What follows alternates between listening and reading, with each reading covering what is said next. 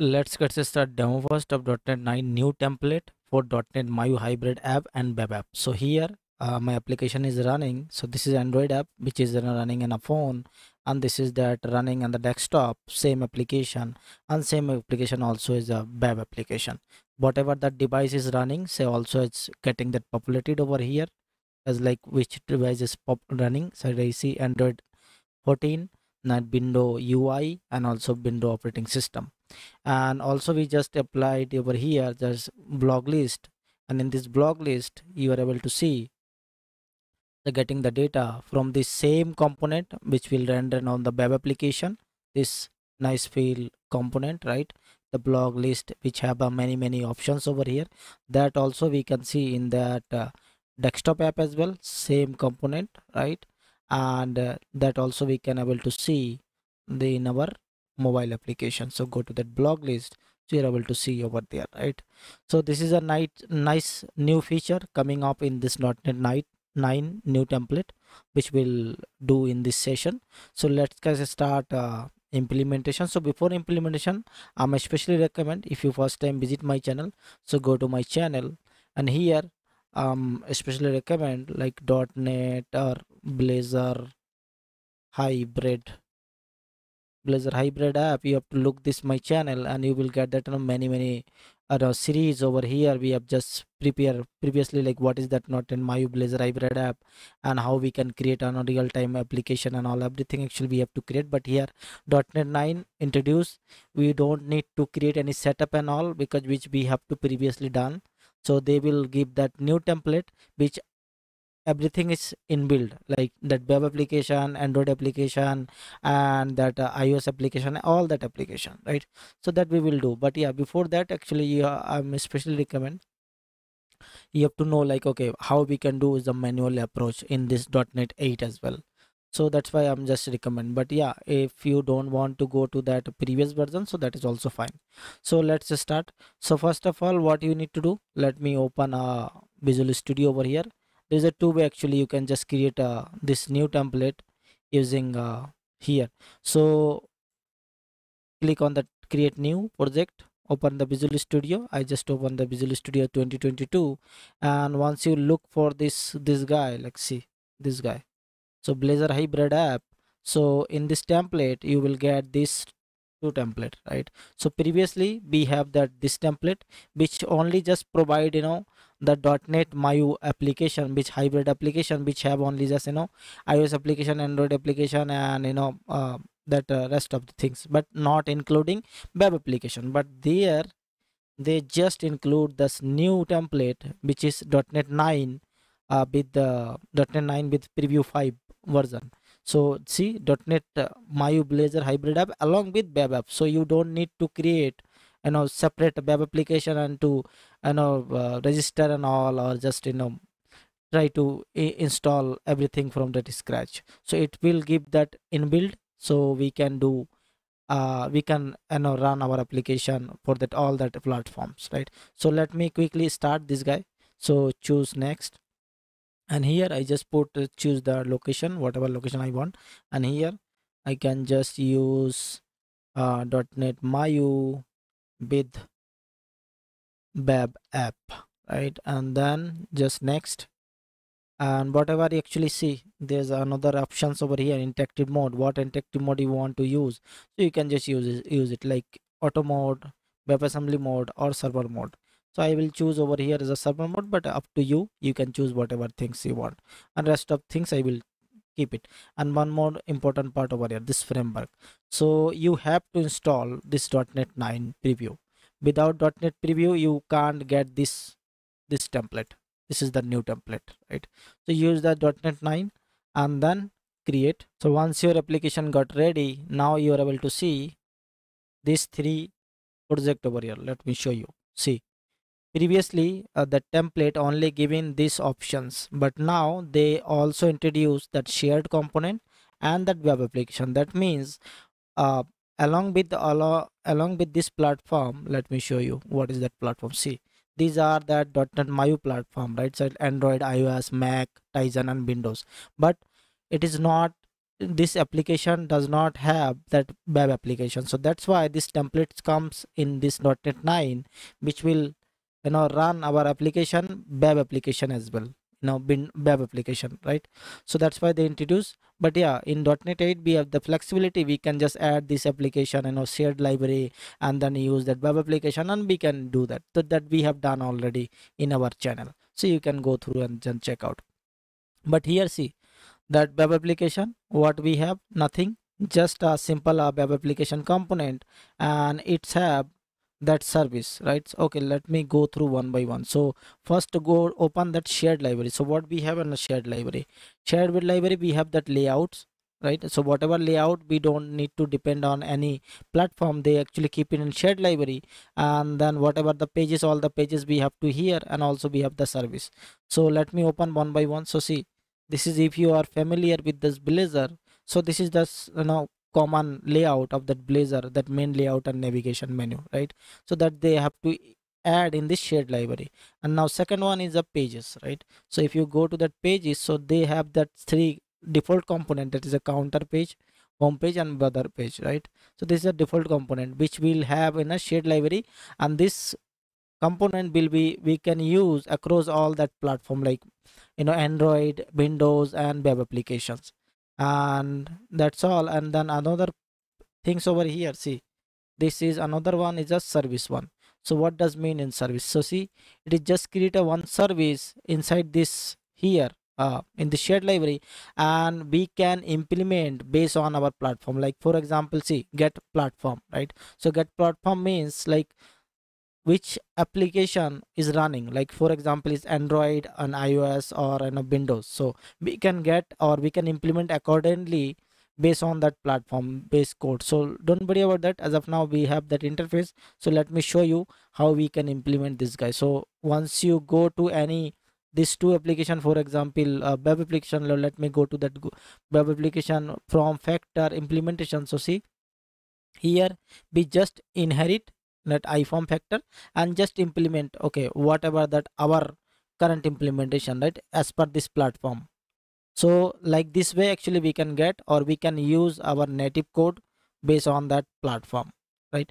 So that's why actually they have to create this shared service, and we can across implementation based on that platform, we can do that.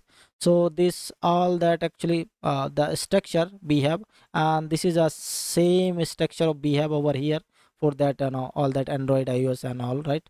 And one more thing actually we have over here, if you go to that program.cs file, nothing which we have does in previously. So see, they just adding over here, okay, whatever the interactive mode, and this is that important part actually. See, so whatever the razor class library we have just created, so they have to just add that reference and using that add additional assemblies, and we have to add that, okay, where is that our source, it is coming from this guy, and we can add whatever that assembly over here in this shared library, we can resolve our dependencies over here, we can use it, right? That, so like this way, same things we have to use in this MAUI program.cs as well. Like see, same additionally web developers we have to use over here, right? It is a web developer tools, but we don't need to do additionally, but yeah, we have to do using this guy. So this is a common default extension method we have to use in this template. But yeah, now we have to try to run, okay, how is look like. Okay, so let me run first in our Windows applications. For this application also we have to choose that two project over here, right? So one is that MAUI one and one is web one. So I will use that MAUI one, and it's have that all that platform. MAUI have that platform, like for example Android, iOS, and simulator and all, right? So I will run this Windows application first. Now our application is running, and also see whatever that platform is running, so it is actually also get it the data. Okay, so this is the desktops running, and which platform actually running, it is a WinUI, and this is that version actually running. So this is that service actually returning the data based on that platform, right? And also that apart from this, the default component whatever we have, that shared library, right? So in this shared library we have that other three component, like counter, home, and weather forecast, right? So if you go back to here, So you will get see all that load data is loading properly. Same things we have to run in this Android one. So let me choose that emulator of that Android emulator and run it. Now your application got running on that Android. Now see, it is just telling okay what is that your Android version and which is running, right? It is running phone and using Android 14 version, and looks like whatever that components also looks working. All the shared component is working in over here as well. And don't worry about that, we'll create another new component and we'll see how actually working for all that environment as well. So my Android is working fine and Windows also is working fine, right? So let me open and run this application in this web application. So see, I have to choose then this project to for running this application in the web, and simply click the run. Now see, Windows application also got running, but here see the different implementation we got, like okay, it is running on the web using that Microsoft Windows this machine, right? So that means all that application is running based on that their implementation, right? So like that. Now what we will do, now we have that existing template, right? So that existing template is working fine, but yeah, I'll show you like how we can create my own component, and that we can use that across all that platform, right? So as like we see in our demo, we have to create a block component, right? So that block component, how we can create it and in this our application, and that how we can use it. So let me stop that application. Let me close everything from here, close that window, close that Android, and also close that web application. Okay, and now start to implementation. Let me create a new component. So I have to just create a new component inside this shared library. So inside this space folder, let me add a new folder, call it to blog. So let me call it a blog, and here I'll just add a new component. Let me call this guy blog list, right? Blog list or razor component, add over here. Now our blog components got ready over here. So let me start the implementation over here. We will keep that same implementation which we have done in our all that Blazor hybrid app application. So I'm not going to details, but here what I need to do, I will use that quick grid, right? So for that quick grid, what I need to do, I have to record one package. So let me right click on that shared library, go to that NuGet package, and here let me search for that package. So this is that package name, right? Microsoft.component quick grid. So this will be, this we have to install. So let me install first this guy, apply, accept. So once your package is installed, I have to record one more package. So let me use that package name is, let me remove this guy and look for this icons package. So yeah, this guy. So use this guy to actually to bring back that icon. So I will use this guy installed. So once your this two package is done, go back to your component. Where is my component? Here the package pages blog list, and here I will just implement that quick grid along with that implementation, right? So let me just replace that guy, right? Because I already done many times in my many session, so I'm not going to details, but I'll cover it like what we are trying to do over here. See, I just using that page directory and then using that whatever namespace we is trying to use, right? We create, right? So that icons specific package, so we have to bring back that package, and then that using this some condition of that names and authors checkbox, and then we have to use that filter over here. So we have to use filter, and then we have to use quick grid. So let me bring back that namespace. So this is my namespace. So once I get that namespace, this is simple, just specify okay, this is that image template, means image column, and this is a column over here, and this is another columns, right? And this the bring the data as like hard coding the data over here, and that we have to just create two event, and this we have that event over here as well, right? Just save it. This is the simple component, and also we have to require add some style, because once this style one will show that image, so that image will be here and there, right? So that will we require actually one some style. So let me add some style over here as like create another component. This time I will create a CSS component, and I'll just make it same name, whatever name we have previously provided, like blog list dot razor dot css file, right? So let me add css. So use the css template, add, and once you add, see it is just on a uh, child file over here. So I'll just add all that css style as well. So this is simple css style, like whatever the trtd and image container, right? So make look feel better. So I'll just create this image, means this design, right? So once you're done, now see we are ready, like our components got created for this shared library. Now we are good to go to use all that across this platform. We don't need to do anything. What you need to do, go to that layout page, nav menu, inside this shared component. Simply I have to just add another nav menu.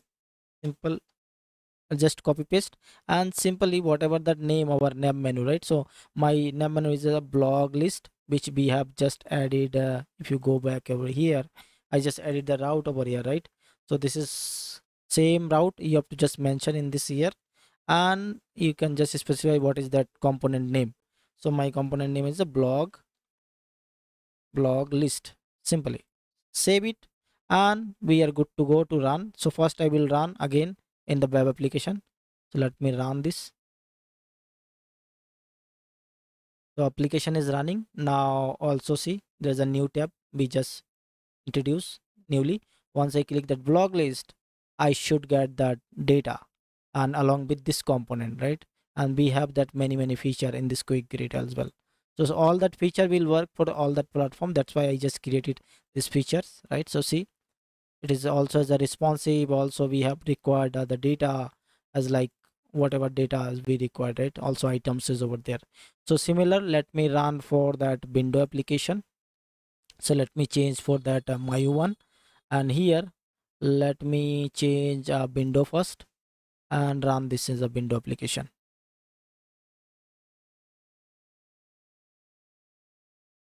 Now our window application also got running. It is saying as a window UI this version, and once I click that blog list, now see I'm getting the same data means same shared library data across in this window application as well.